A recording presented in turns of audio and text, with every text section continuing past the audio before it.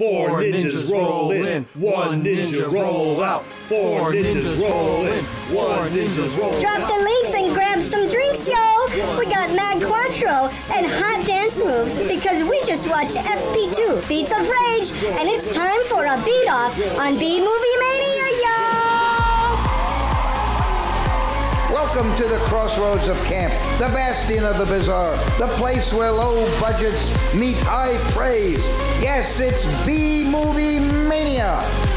And now, B-Movie Maniacs, here are your hosts, the cream of the crop, the connoisseurs of cult, your cinematic creepy uncles, Paul Brooks, Mike Hayes, Jason Huls, and crazy Chris Hutson. This is B-Movie Mania, dog, where sometimes shit's tough, but we're gonna help your ass through it together. I'm J to the A, son, and with me, representing the 630, is the banana boy, Crazy C Hut. I had nothing planned for this, yo. I don't know what I'm supposed to say right now, dog. All right, over here next to this part of my ass in the 312 is M. Hey. What's up, mo sucking bitch? And way out by the sea of wet shit in the 323 is my main mystical hype man, P-Bro. 187, yo. All right, beaters. Beat. Is FP2 one of the best dance movies of all time? Wow. Putting it out there right off the bat. I'm asking the question. It's a question. Oh, second best dance movie of all time. You like Dirty Dancing? Step Up's pretty good. Step Up. I thought the original FP was pretty good. Yeah, it was. It was good. So I guess we're going to compare the two at this point. We watched FP2 Beats of Rage, written and directed again by J-tro himself, Jason Trost. Does anybody want to hit me with the synopsis, dog? I mean, it's been a whole bunch of 365s, and, you know, the FP, Frazier Park, is, like, out of booze. It's almost gone now. It's on, you know, rations for the booze, the Cointreau, if you will. And so, you know... the booze mines have dried up. Yeah, it's the mines, it's just going nowhere, you know, and then shit goes down in the FP, so J-tro and KCDC got to go out to the wastes and do some beating to get more booze for the FP. Yeah, so J-tro goes out to the wasteland to compete in the Beats of Rage underground tournament and face the villain AK-47 and hopefully save the world. I don't want to let these beats get stank, y'all. So let's QT. Quick takes. P-Bro, keep it cheap and cheerful. I can do that. Well, you know what? The first thing you see in this movie is like a warning that says 3 drink minimum required to enjoy this movie. So, you know what, guys? Hold on. There it is. Paul just poured 3 shots. I think 3 drink minimum to enjoy this podcast as well. Cheers. One quick takedown, shitlords. Shitlords. Shitloads more to go, yo. C-Hut. Right, you want a QT, yo? You want a QT, dog? I'll get you one up better, does? What? I'm terrible with the slang in this movie, but I do have one thing better than a quick take for you, Jay. Okay. It's something I like to call Wayland Facts. Oh, we're doing a bit already for you. Oh, yeah. Okay, all right. I'm getting in here early and often. I'll let this happen, dog.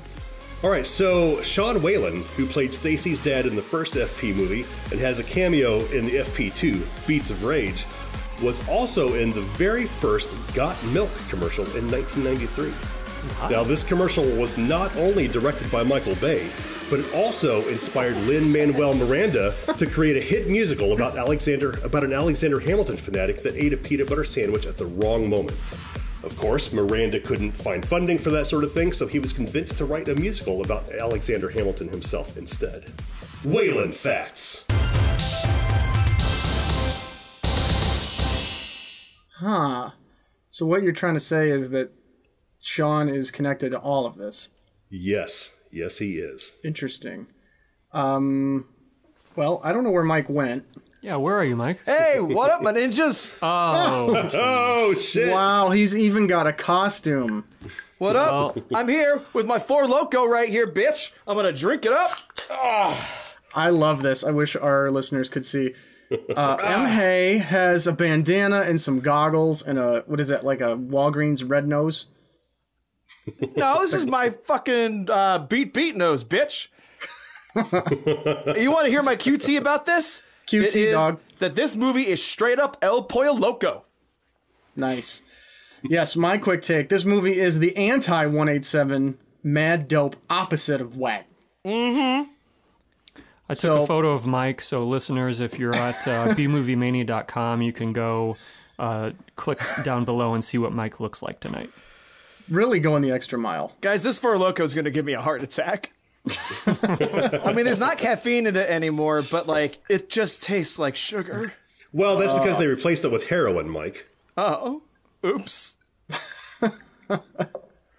Well, can we just let's get into some FP2. Yes, we discussed the warning up front that the film. I think this is the first movie that we've had that has a warning up front that you need a 3-drink minimum or any drink minimum. You know what? I thought that was absolute horseshit. Why? Because you don't need any drinks. You can watch this shit sober and it's fucking great. Yeah, I know. I agree with that. Yeah.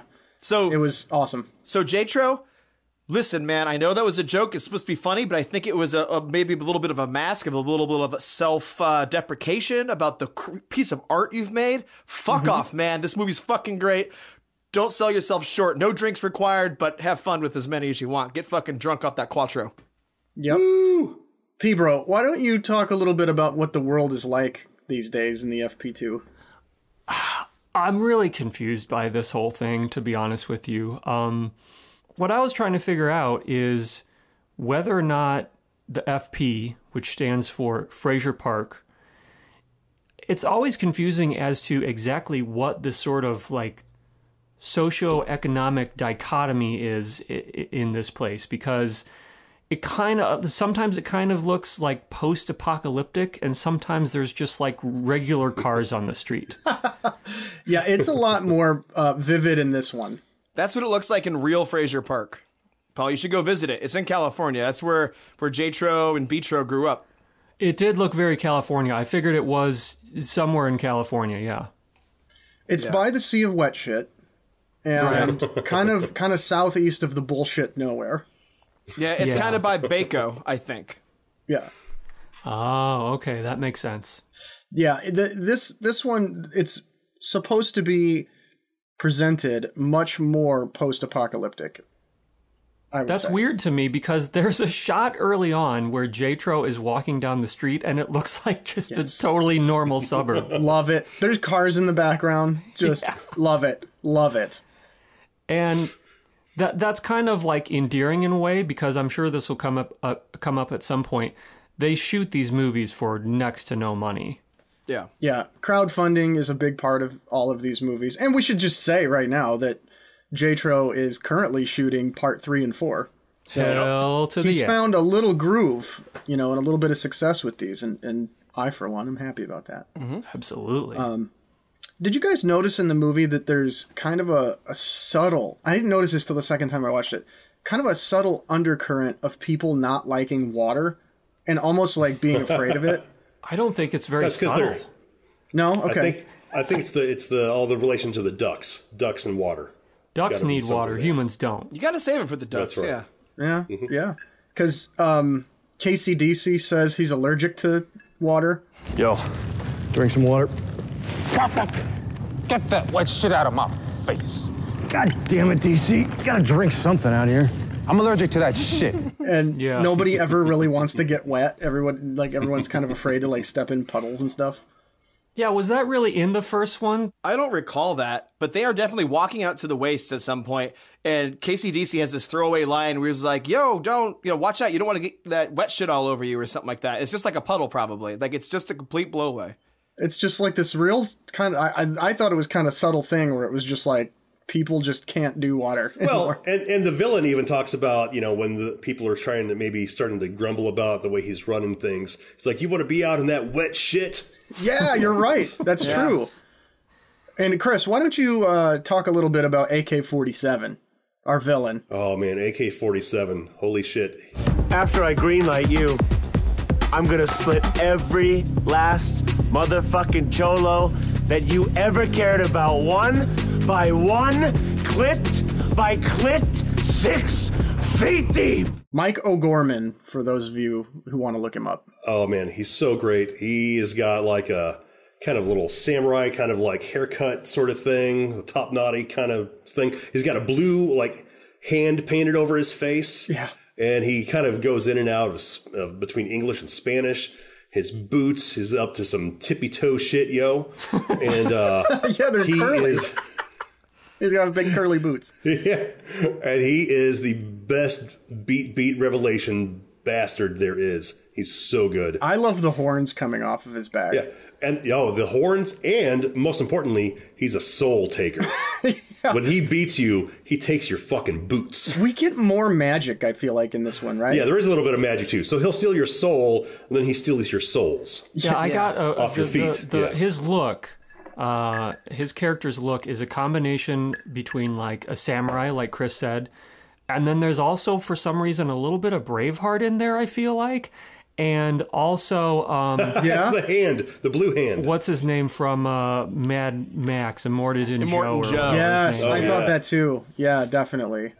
He really made the movie for me. He was great. And I you know, if J-tro or anybody associated with the movie is listening, I truly don't mean this in a bad way. But to me, the aesthetic of the movie is, I would call it garbage punk. Yeah. Yeah. Because they repurpose all this junk and make it look awesome. I was going to say the witches that show up, you know, they have their little staves that are made of like tiki torches and Garbage Patch Kid heads, like spray painted. It's so great. I think actually the most impressive part of this movie, more so than the original FP, is the production design. There is crap crammed into every frame of this movie. Yeah, and it all just works, I think. The way it looks, they like created this really weird and ambitious world, and they did it for not a lot of money, but I feel like they were really creative with what they had. Do we have any idea how long it took? Because it's been probably like 7 years since the original FP came out. I think it was 9 in between. Wow. I think it was 9. I think I remember 2011. I think the first one came out on 2011. So maybe you're right. Maybe it was like 7. It's definitely more like in the sort of 7 to 9 year range. So it was a while. Yeah, well, they filmed it in 2008. It didn't get released until 2011, but they did principal photography in 2008. I think one of the cool things about it, like you're talking about, like the set design and all that stuff, the costume design is Jason's sister, Sarah Trost. And she's actually done a whole bunch of cool shit. Like she does the costuming now for like Righteous Gemstones on HBO and a bunch of stuff like that. She's done like for Fantastic Four, you know, a bunch of stuff she's worked on.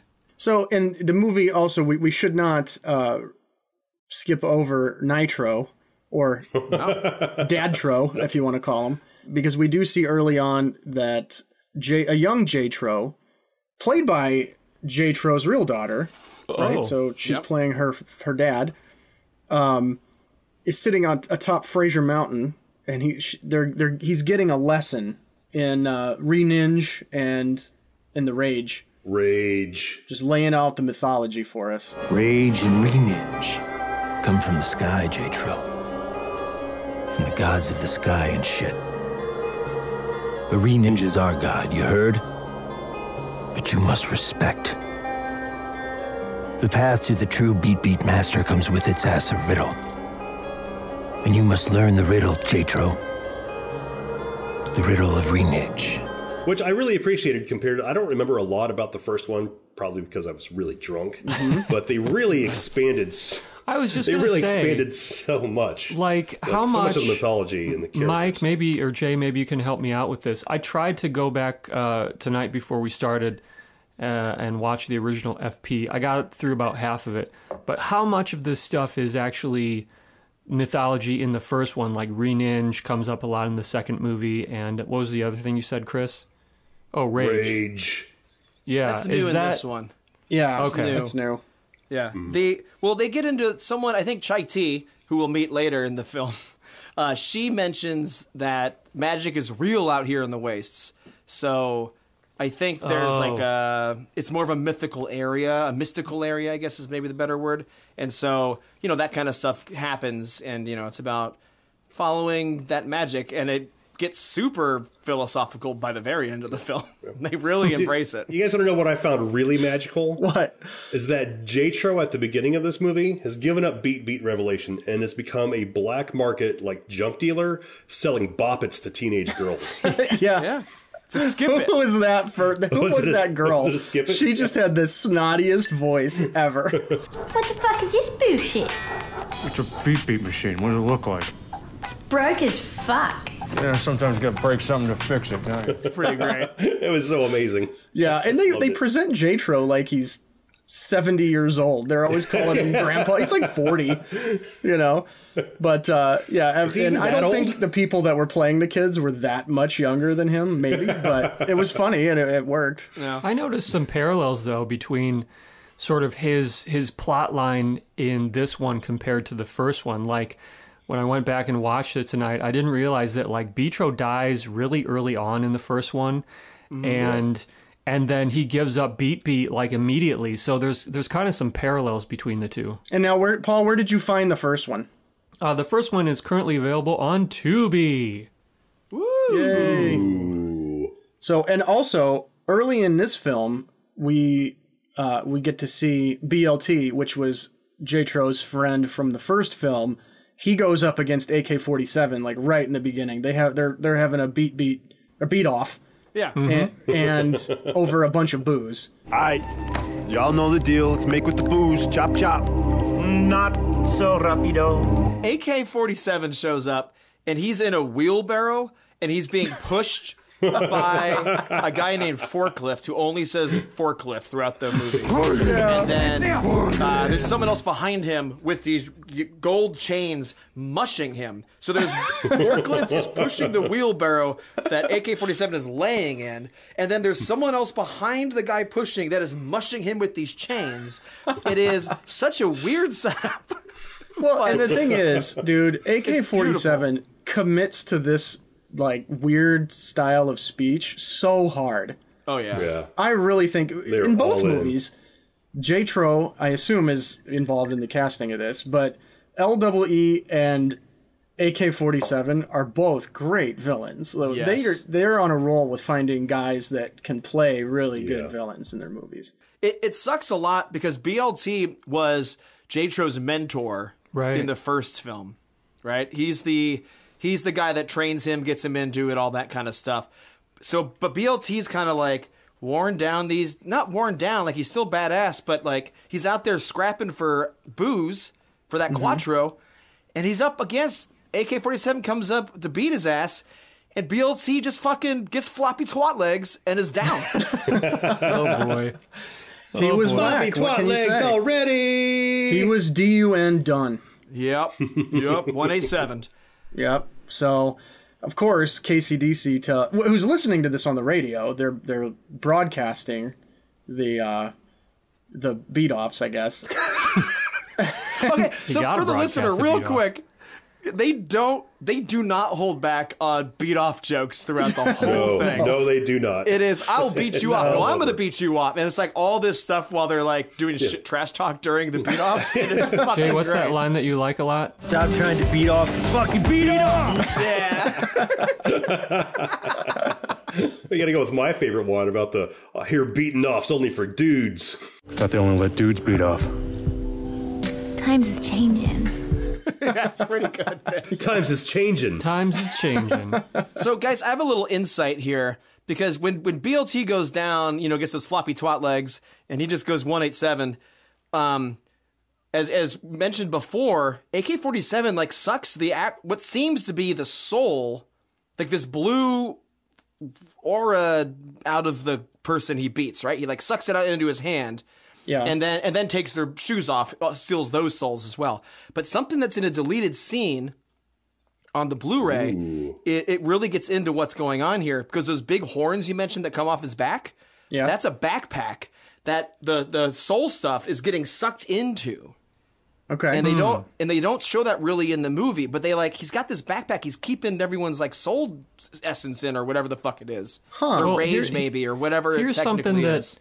kind of confused me a little bit about the whole soul issue, because I assume you guys had the subtitles on for this, like I did. You really need the subtitles on for this movie. Paul, I can't wait to talk to you about part of the subtitles. Okay. Well, one of the things that I noticed, and I assumed that Jason or somebody from the movie did the subtitles themselves, because 100%. You know what I'm getting at here. They're all very specific when certain things happen. It's like the subtitles themselves are within the FP universe.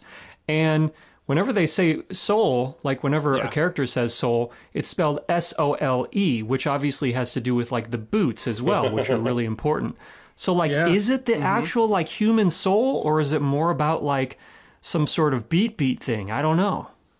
Well, funny thing is when AK-47 takes BLT's boots, I think this is the part, his feet are smoking. Yeah.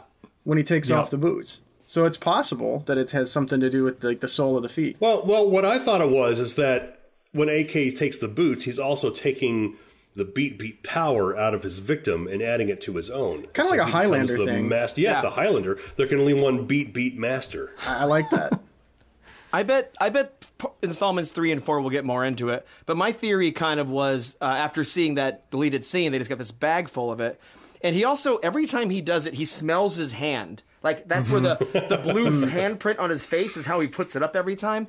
And so, like, my theory is kind of, because we get into the fact that there's the Reninj, and that's the god of, like, J-tro.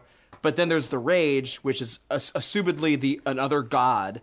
And so I kind of think maybe as he's beating these guys, he's taking the rage out of them, because they're getting mad as they're fighting and then losing. So he's sucking the rage out, and then he's keeping it, and then he's able to, huff it like Dennis Hopper in Blue Velvet, because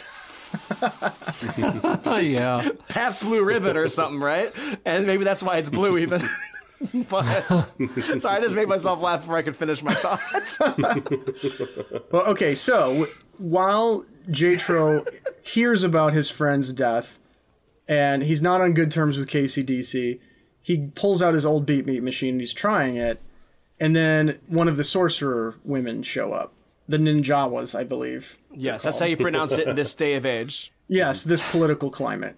Which we should mention also, speaking of political climate. There's some language in the first film that I'm not going to say because the N-word. Pretty racially, it's racially charged. Now, I will say, and tell me if you guys agree, I never ever got the impression watching the first one that anybody was racist or trying to do anything negative with the language in the first movie. I think it's just part of what they created. It's not like you're watching True Romance or anything. Right. But they did scrub that from this movie. Yeah. And, it's probably a good move. It's their sort of attempt to say, look, we understand it's a slightly different time. We're going to tweak things a little bit, and please don't get upset at us. Hey, and the slang still works, Yeah. I mean, situational awareness. Isn't that what you'd say in Army, Chris? That is what we would say in Army, Jay. Yeah, there's definitely... We would say that for Evs. There's one or more like threads on the internet, whether it's in Reddit or on Twitter or something like that, where Jason Trost, there's fans of his that are mad that he got rid of the language, and he's just like, fuck you, if that's what you care about, I don't want you as a fan, don't watch my movies. Like, there you go. Fuck it, They have a word for people like that. What's that? Racist. Yeah, racists, So J-tro gets this invitation via, I believe, a plush duck? Yes. Although this is not the duck that came in the night. That's later. Right. And he gets invited to the Beats of Rage tournament in the Wasteland by the Sea of Wet Shit. I think it's by the Sea of Wet Shit. Hey, well, I mean... He's promised bottomless booze for Revs. Yes. So who could really turn that down? And the thing I love is that earlier in the movie, he's kind of arguing with KCDC, and he's like, why do I always hear about these important things late? Why did I not know BLT was doing beat again and all this stuff? And KCDC says, well, it's hard to find you when you're living in the past or something like that. Yeah. And that is a big thing.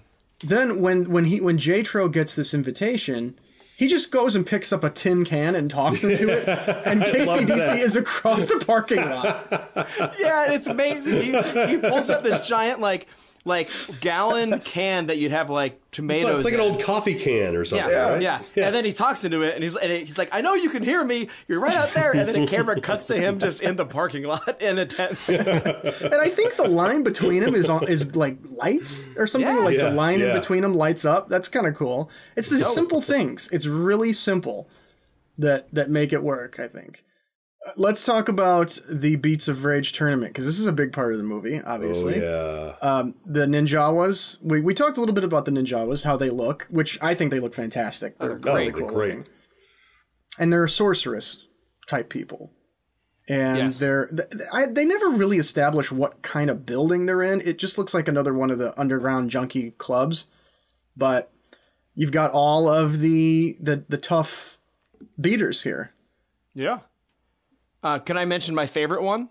Yes. And the one that gets probably the most, the one that establishes it. The first one J-tro goes up against is maybe my favorite ancillary character in the entire franchise so far. It's Quackajax. Yeah. Pronounced or spelled Quakka space JAXX. Quackajax. And he's got like a duckbill painted on his face. Like no prosthetic duckbill, but just painted with orange on his face. And he's just always like quack quack.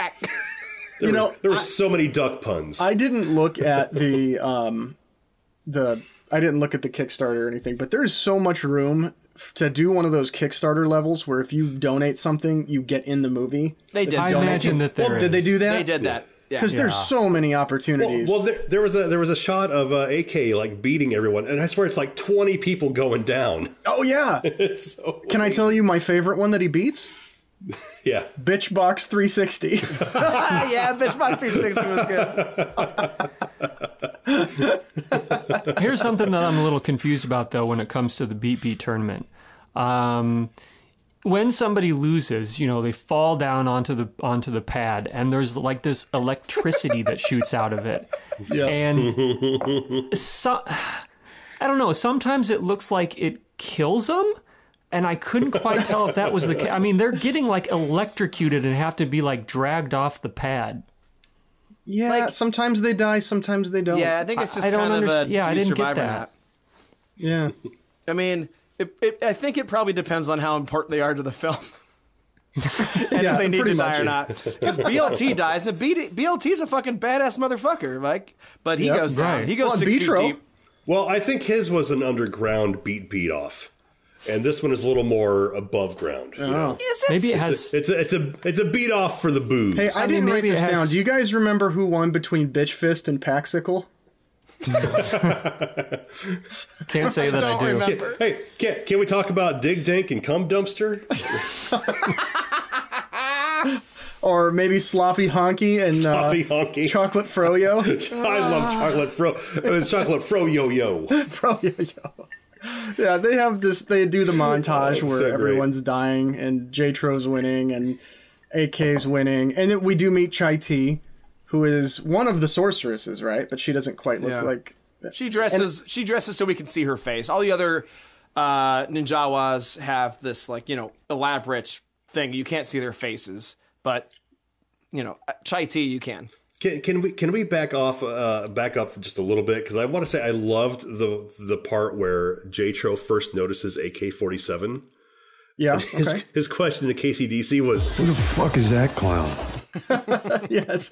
The thing about this, man, is like it's somehow the language is clever, but it's also the exact most blunt thing you could say. Yeah. It's somehow but it totally works. Yeah. I think it works. That's the thing. Like, the actors all had to commit to this. Yeah. They really, because you could say it really poorly. And I think that's one thing I love about this movie is it's a pretty funny, silly movie, but it's played completely straight. Mm-hmm. There is no point where someone winks at the camera or nodding to like, oh yeah, we're all in on the joke too. No, they play it completely I don't straight. think it would work if it was tongue in cheek. I don't. No, totally. Yeah, I agree. It's very melodramatic. You get lines like, the tougher they are, the faster I beat off. Yeah. Or I peep yo's beat off tonight. Yeah, oh God, I fucking laughed out loud when that happened. That was chai tea, right? You're peeping chai tea right here. I peeped yours beat off tonight. There's an extra layer of, like, funniness when somebody is saying this shit in, like, an Australian accent or whatever it is. Yeah. So, Paul, why don't you talk to us about chai tea a little bit? What's she all about? We said she's a sorceress, but, you know, what's going on with her and J-tro? Jay, they prefer Ninjawa. That's how you pronounce it in this cultural climate. Sorry, Ninjawa. My apologies. If I understand correctly, chai tea is someone who J-tro meets at the Wastes as he's out there performing in the Beat Beat tournament. And at some point, we kind of find out that she is connected to AK-47. Like either dating him or hanging out with him. But, I mean, J-tro being J-tro, she ends up having a little bit of a thing for him as well. So there's kind of a, you know, back and forth struggle here for the affection of chai tea. Do I have all that right? Well, wasn't it like she was there, because she said she's not there to win the tournament. She's just there to make sure the guys are tough enough.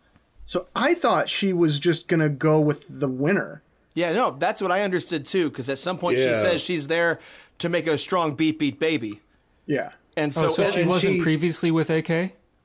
No, I don't think so. I think she just went with AK because he won. Well, and I think at the end she says something about how she chose the wrong chosen one or something like that. Well, obviously because she did find out that AK-47 had a weak ass limp dick. Yeah, see, that's what I mean. She found that out, so she obviously got close enough to figure that out. Yeah, but I mean, spoiler: AK-47 wins the Beats of Rage Beat Beat match. So, yeah, he wins the beat off. Well, it's because, dude, J-tro was rage dipping, and he got he was rage dipping. Yeah. He needed to Reninj.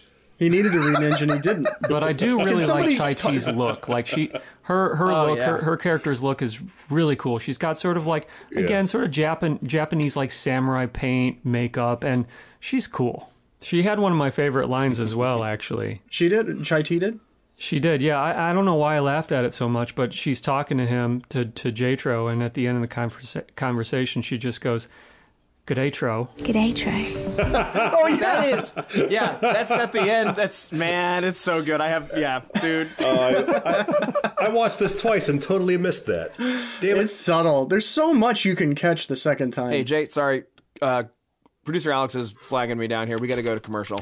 We are now in a partnership with Night Beast Industries, so they send us commercials that we have to roll every once in a while. Yeah. So check this out, and we'll be right back. Roll it, Alex. Oops.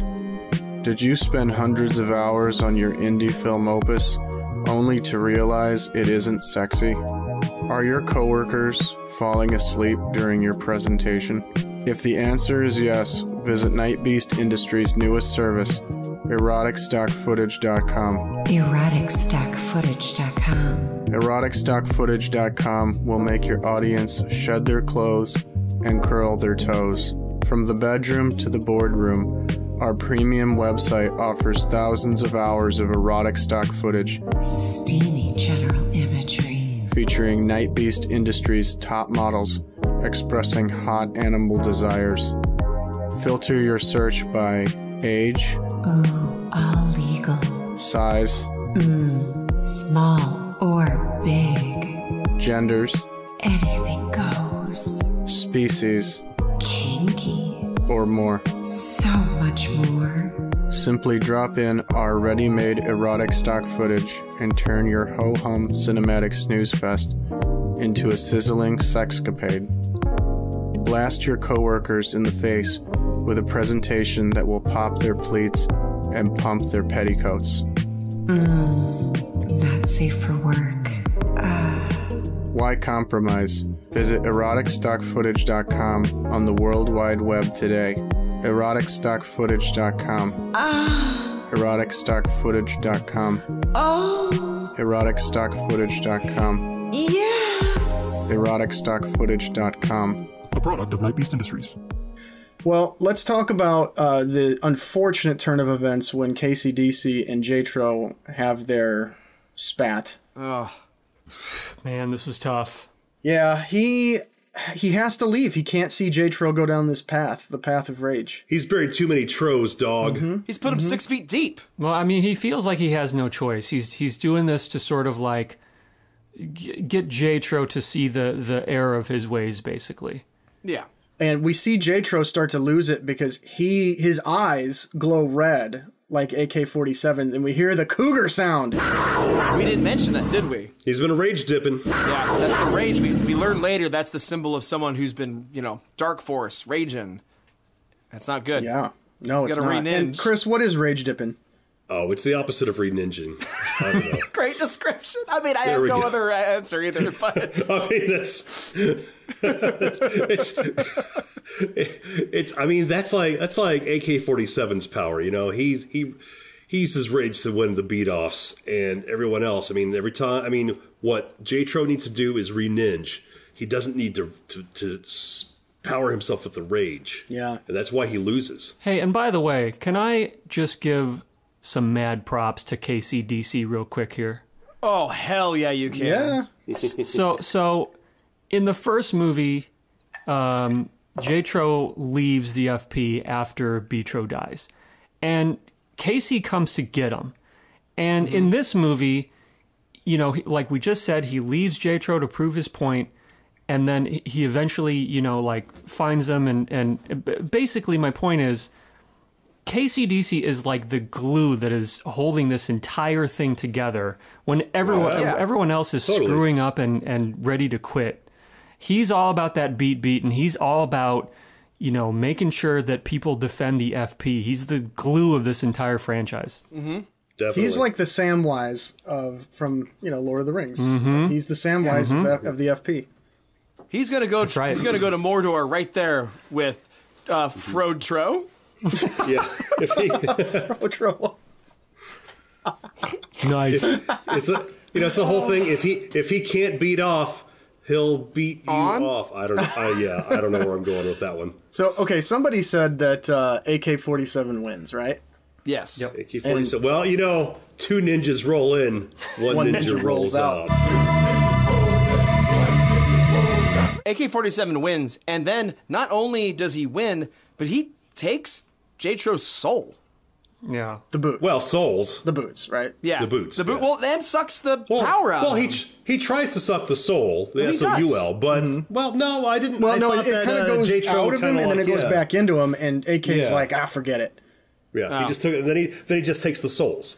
Yeah, and this is the part that really confused me, because, correct me if I'm wrong here, up until this point, everyone who's lost has died, and J-tro loses here, but he just seemingly sort of like crawls away, and nothing really happens to him. So what am I missing here? Where's the disconnect?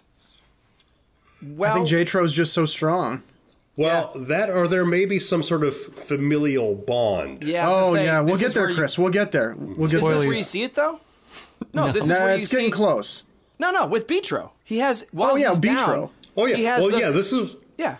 Does that have something to do with it? I think this is where B-tro says to pound him, bro. Pound me, dog. Pound me now. Pound me, J-tro. Pound me now. Yeah, this is the Star Wars ghost spirit scene where he's like, J-tro is in the ghost realm with B-tro and they're talking, and then J-tro comes back and crawls away. All right, so maybe the J-tro thing had something to do with B-tro's powers being fused back in. I'm willing to look past it. Thank you. I was genuinely confused when that happened. I'm like, oh shit, he's gonna die, and then he didn't. So J-tro walks the wasteland, looking like a one-eyed Jesus. Yeah, he does. He did. He really starts looking like Jesus here. And I love where he ends up. Where is it, Chris? The place he goes is so good. He ends up at the Chug Hole. Chug Hole. It is an RV bar in the middle of nowhere. Yeah, we've all been at the Chug Hole at some point. And if you thought this movie was short on twists, this next part's for you. What's the twist here? I'll take it. Go. Take it. Go, P-bro. P-bro is my name. J-tro goes to the chug hole to get a drink. He's down and out. He's been down and out basically this whole movie. And the bartender's talking to him. He's got this hood on, pours him a drink, whatever. They're chatting. He whips his hood off, and it's J-tro's dad. And J-tro clocks him immediately. Yeah, he does. Yes. Fucking Nitro's back, baby. And he talks, they actually do end up talking. And we get some backstory here, right? And now this there's a lot that comes out in this part here. So correct me if I'm wrong here, but it sounds like Dadtro got together with this ninjawa named Chai Latte. Mm-hmm. And they fell in love. Yeah. And they had the kids, and when the ninjawas found out, they forced Nitro to go against Chai Latte in a beat off. Right. Chai Latte let him win, which cost her life, but the boys had to be cast out. Well, they got time to escape, is what I understood. Okay. As Nitro was able to get 2 of the boys out, but the third boy, A-tro, got left behind because he was... there's a third? There's a third. Yeah. There's a third tro? Yeah. The evil tro. Well, who and could this that is be? new. This is new info to J-tro. Yes. And us. There is a third tro. A-tro. There's A-tro, there's B-tro, there's J-tro. It's revealed here as well who A-tro is, right? Yeah, they just say it. Go. Yeah, just out with it. A-tro is AK-47. What? I was genuinely shocked. Yeah. Same. Yeah, Same. didn't expect that. Well, I mean, AK-47 called him Hermanos earlier, so... well, he does but speak in a that's lot of Spanish, though. Yeah. That's a second watch sort of I situation. think it's a little foreshadowing, though. But guys, this is where we get a montage, a training montage. Oh, the now. montage. Well, yes, and the thing that kicks off this montage is so amazing because J-tro's like, whatever, I don't even have my boots, I can't do anything against A-tro, who's evil. But he's wearing like milk jugs as sandals. And so they go to the back of the chug hole, and Nitro pulls this tent flap aside. And there's Chai Latte's skeleton sitting there. His mother's skeleton sitting in a chair with these white, fuzzy beat boots. And they were boots. always the strongest boots. My boots was not the only pair, yo. Nor was they the strongest, J-tro. Your mother's was.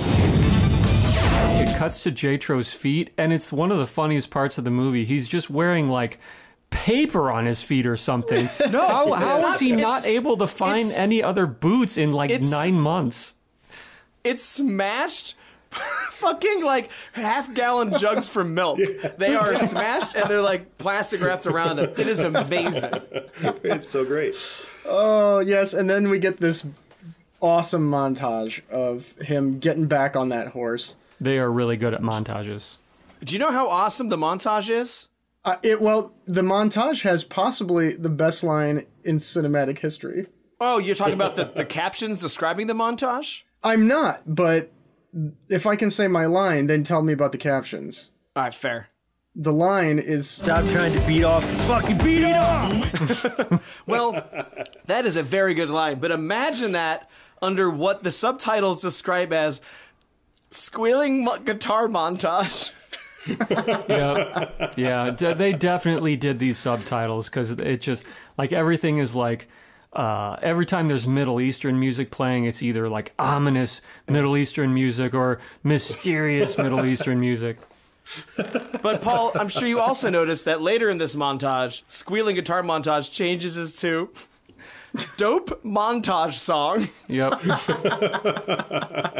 So good. Oh, that's awesome. Well, while all this stuff is going on with J-tro and his dad, we kind of cut back to AK-47, who now owns the FP. Yeah, he does. And he gives a whole rousing speech about how he owns the FP and it's all his now, blah, blah, blah, blah, blah.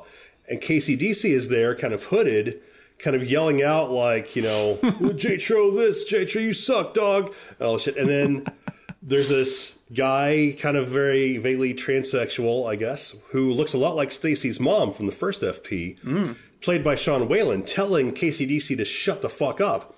Which brings me to another Whalen fact. Whalen facts. So, Sean Whalen was featured in the first season of B Movie Mania pick Tammy and the T-Rex.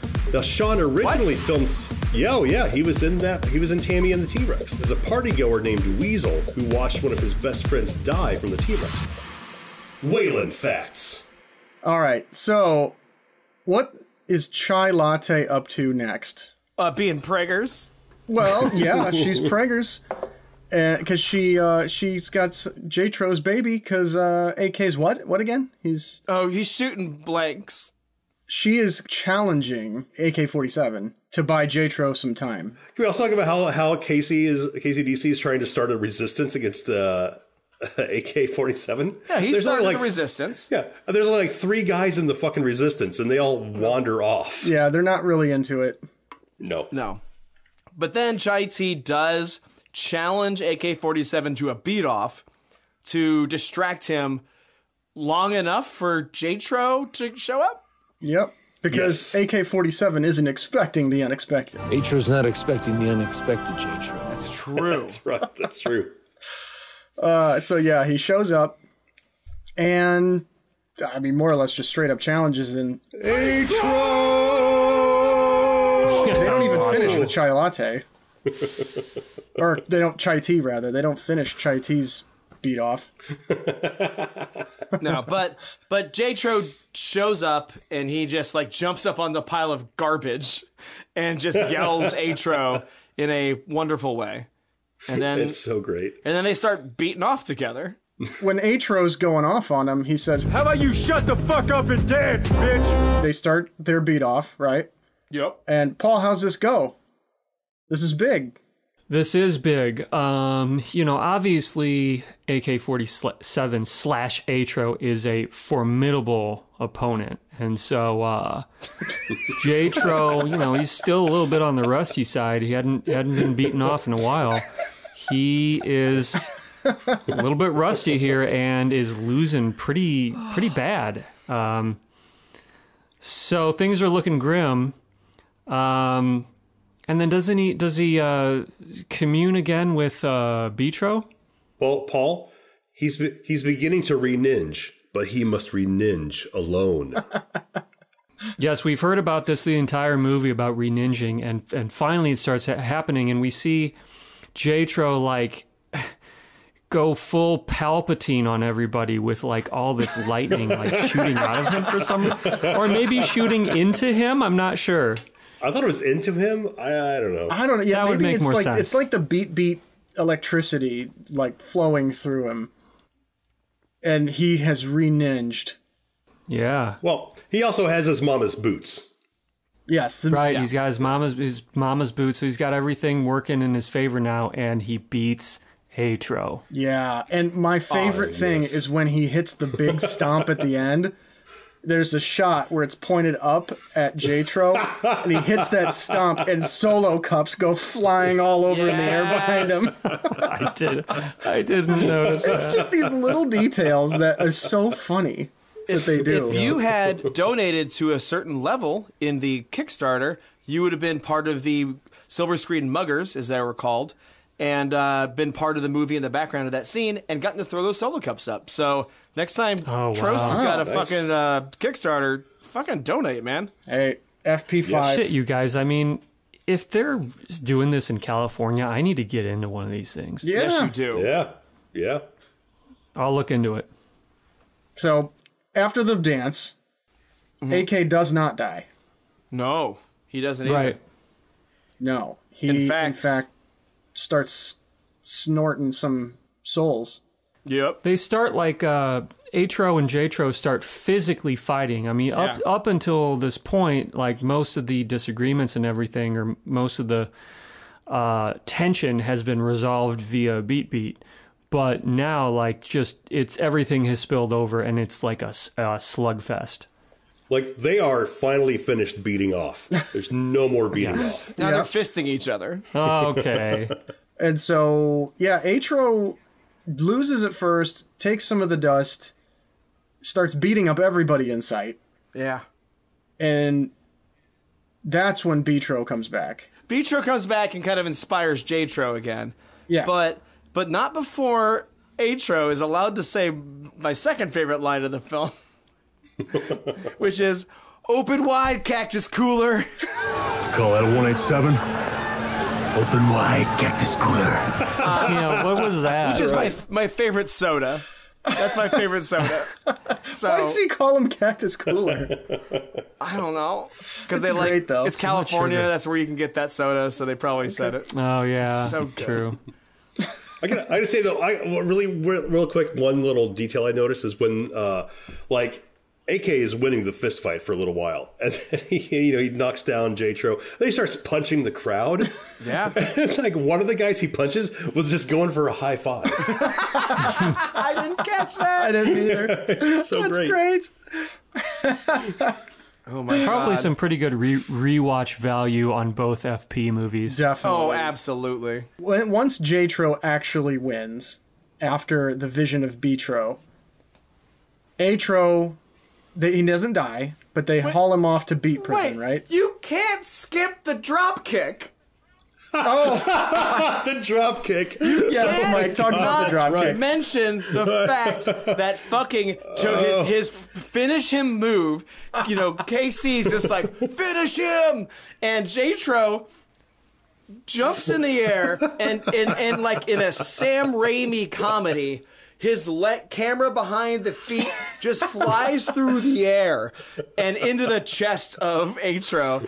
And it is fucking amazing.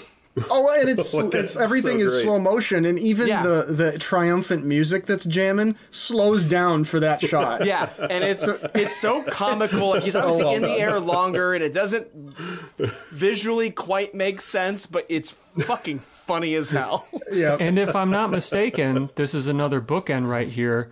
A-tro lands in a wheelbarrow. Yes, he does, baby. Yeah. And I believe with the shot that it is definitely a dummy that falls onto the wheelbarrow. And it's so good. It's so ragdolled. It's really funny. Oh, God. Yes. And J-tro takes back the FP. Yeah. It does. And I'm going to tell you, I would not mind. I don't know what they got planned for 3 and 4, but if A-tro comes back, I would not mind. Oh yeah, A-tro. I don't think that story is over. He's not done. He's going to the Baco, and I have, I believe what I've read on like Jason Trost's descriptions of stuff is that Baco, which I believe is short for Bakersfield, is part of something in the future, 3 or 4. I don't know, but I believe he's mentioned it more than just this. They set it up a little bit. Yeah. There is also a throwaway moment that I just want to mention that KCDC once they drop kick, once J-tro drops kicks AK-47, KCDC goes, flawless victory! And someone in the crowd, and the subtitle says crowd member, and they go, I guess? Because J-tro got his ass kicked before. It was not a flawless victory. It was fucking brilliant. Because that's what was going on in my head, and then someone in the crowd in the movie says what I was thinking, and it was fucking brilliant. That's great. So pretty much everything ends on a happy note. Yeah. J-tro gets together with Chai T. They're going to have a Sheila, right? Well, who they named J-tro. J-tro, as you see in the after credits scene. Hang around for after the credits. That's right. We have Nitro, who's they roll together. They live together. They live together. That changes. We didn't really mention that that's from the first movie. With B-tro and J-tro, they have a term where they say, or a phrase, we roll together, we die together. That's the thing that you do in the FP. Mm-hmm. And now they changed it. You roll together, you live together. Yep. So Dad's back. And... I hope they literally live together in like the same house in 3. Like, would you be surprised at all? No, they probably will be. And he says, I've got a feeling our adventures have only just begun. I got a feeling our adventures have only just begun. Hell yeah. Like that Back to the Future to be continued. And then everyone gets wasted off the Quattro. That's right, baby. And then credits roll.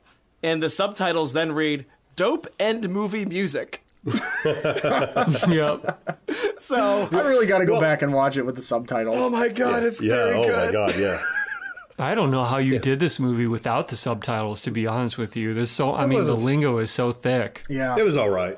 Well, I got to say one thing I loved about the end credits is that we see that Sean Whalen was in this movie. Oh, yeah? Which brings me to a final Whalen fact. Whalen facts.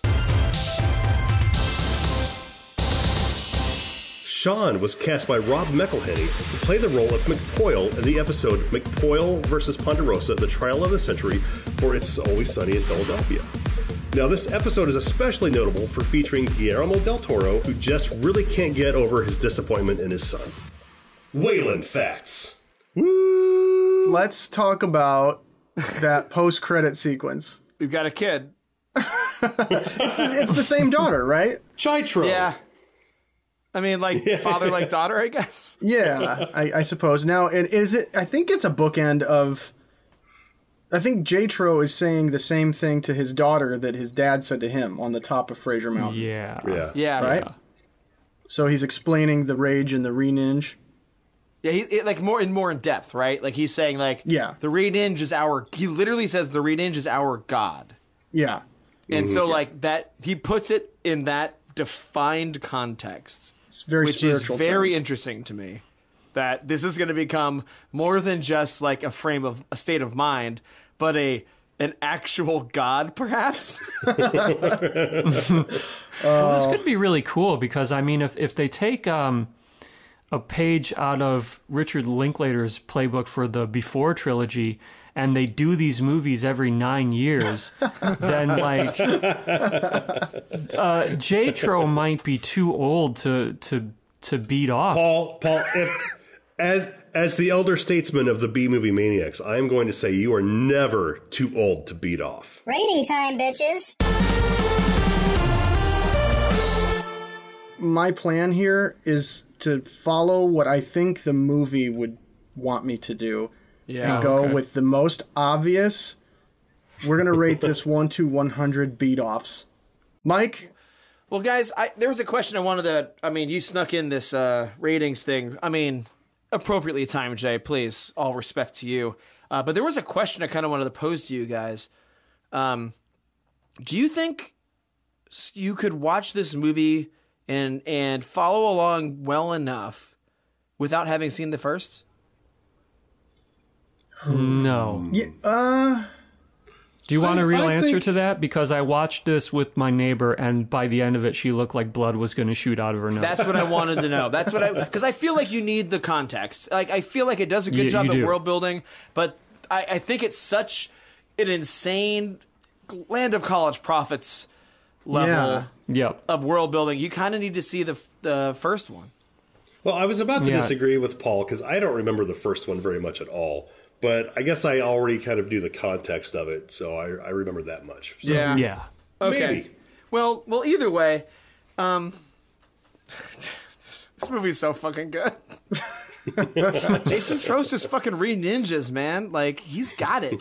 He's got this world in his head. It's like that Land of College Prophets shit, right? Like, he's got all the mythos in it, and it's so full of mythos, and it doesn't dumb it down for you. It doesn't say let me ease into this and help a viewer who maybe doesn't understand what's going on. It just says, "Hey, welcome to the world. Here it is. You're dropped in and you have to witness this world." And it's fucking great.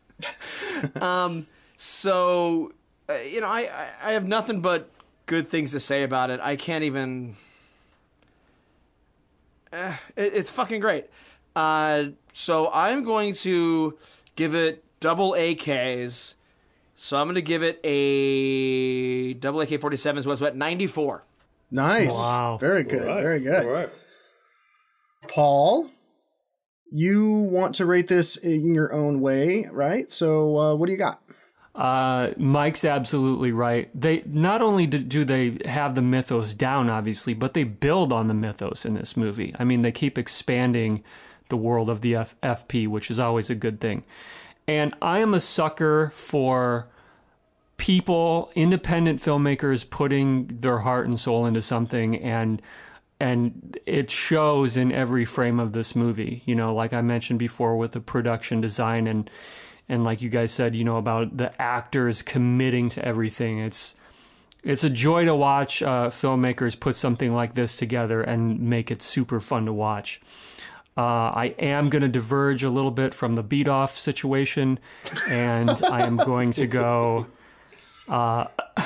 ladies, I'm so sorry, but it's 84 floppy twat legs. Oh, okay. That's good. That's good. Chris, are you going to bring us back to a beat-off here?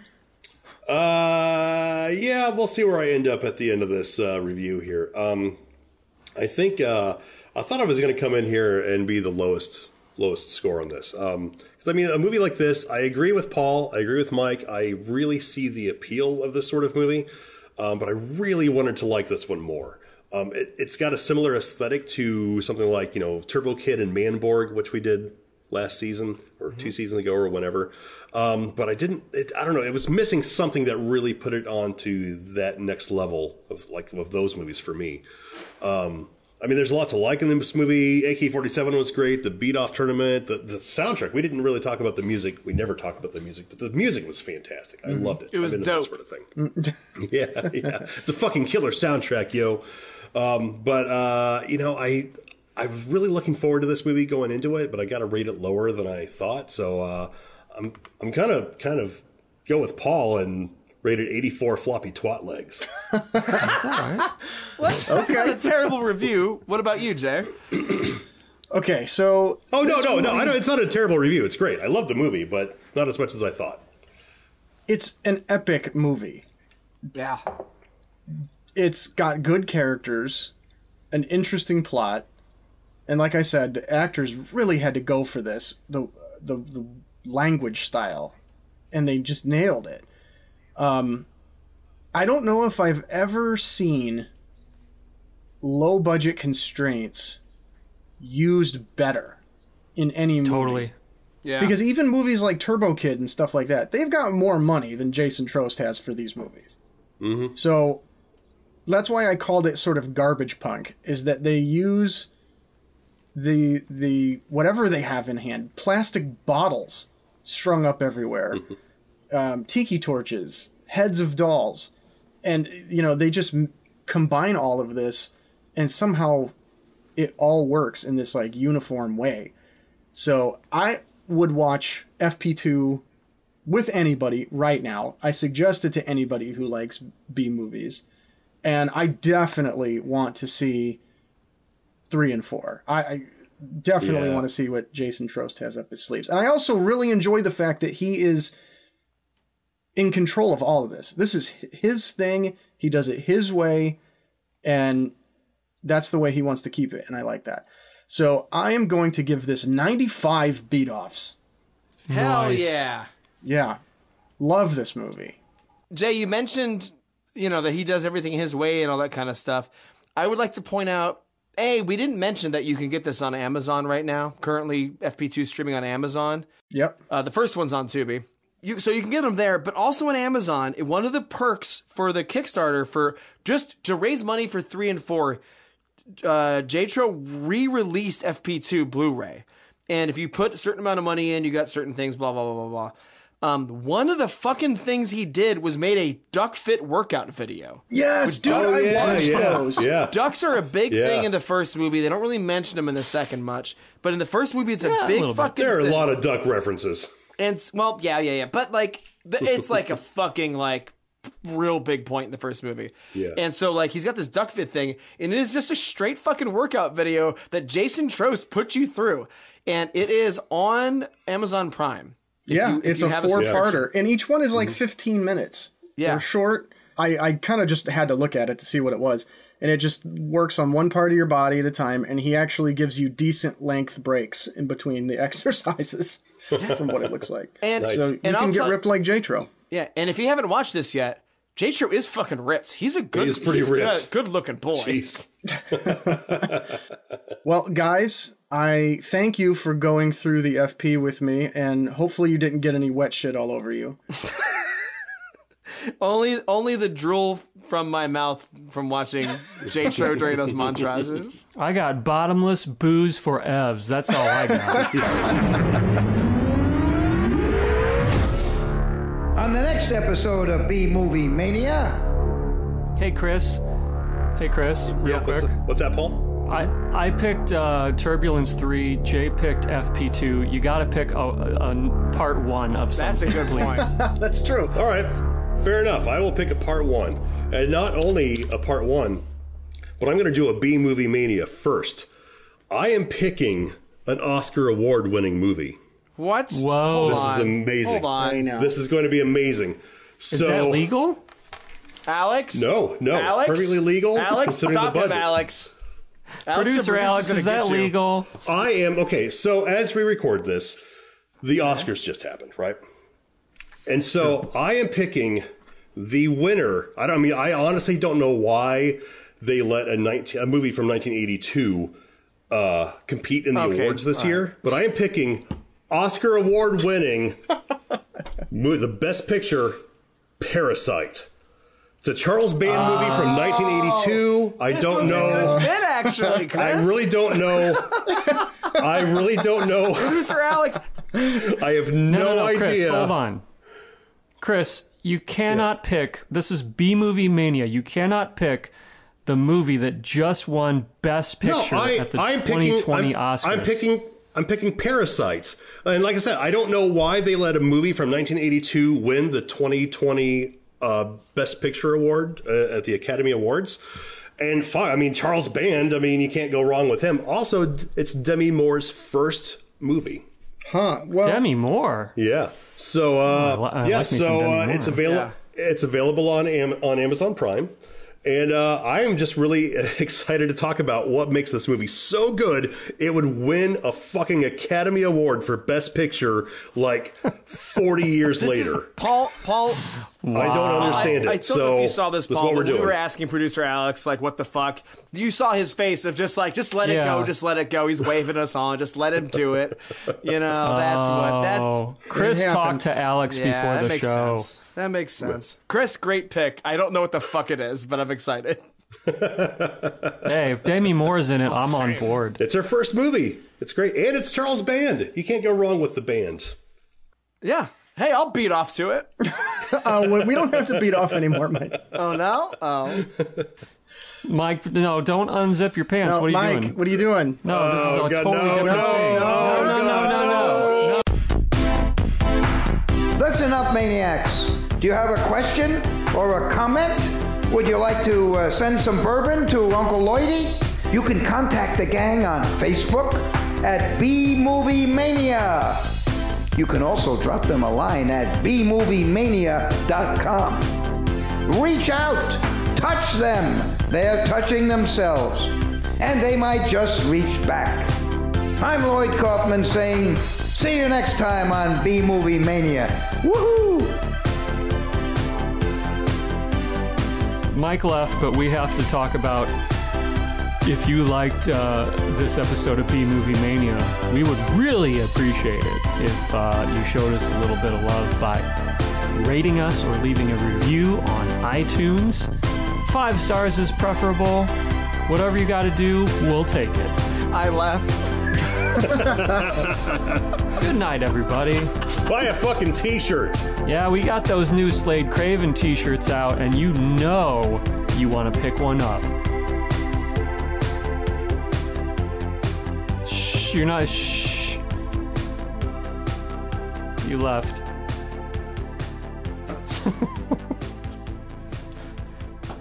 Bye.